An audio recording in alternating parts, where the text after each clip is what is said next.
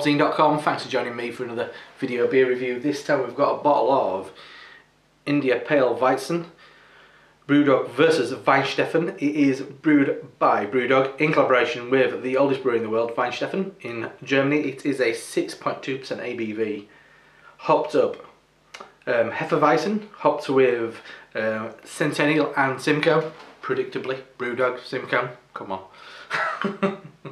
It's always Simcoe. So, let's get this into the glass. See what we've got.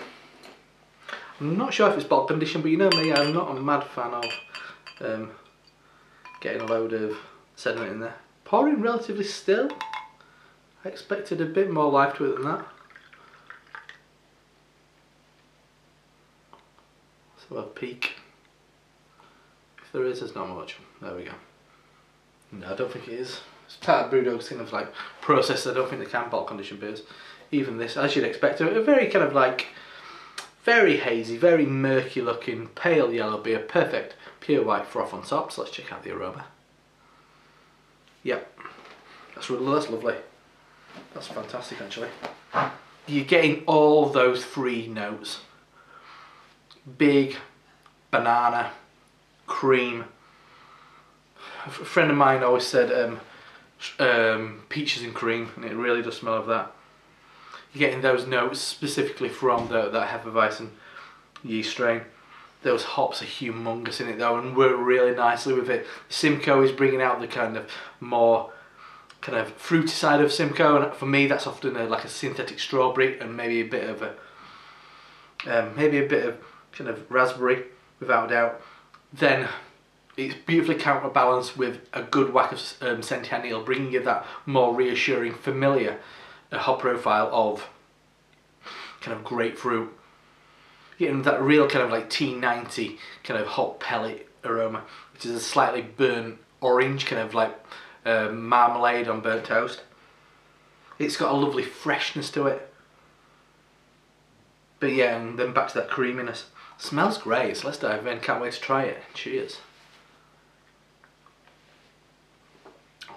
Oh, that's beautiful. Yep.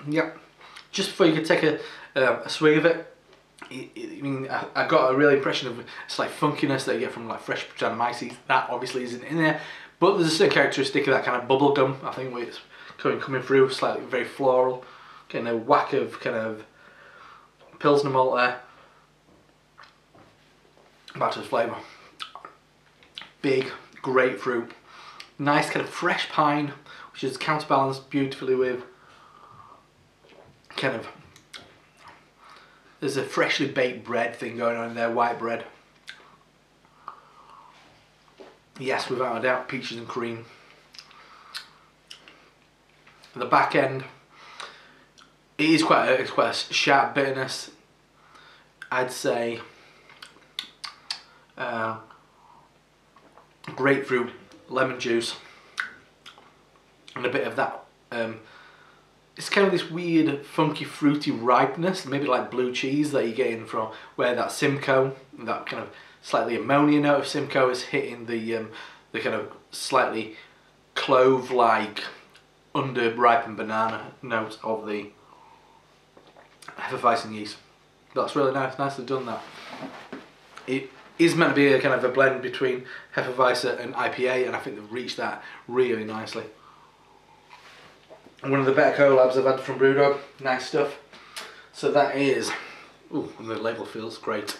Look at that. Anyway, getting confused, getting all sidetracked by a lovely looking label. So that is a bottle of BrewDog's collaboration with Weihenstephan from Germany. India Pale Weizen, BrewDog versus Weihenstephan, 6.2% ABV. Lovely stuff. Drink it fresh. Sadly, it's the middle of the winter, because this is perfect summer supping. Anyway, I'm Rob from HopZine.com. See you next time. Cheers.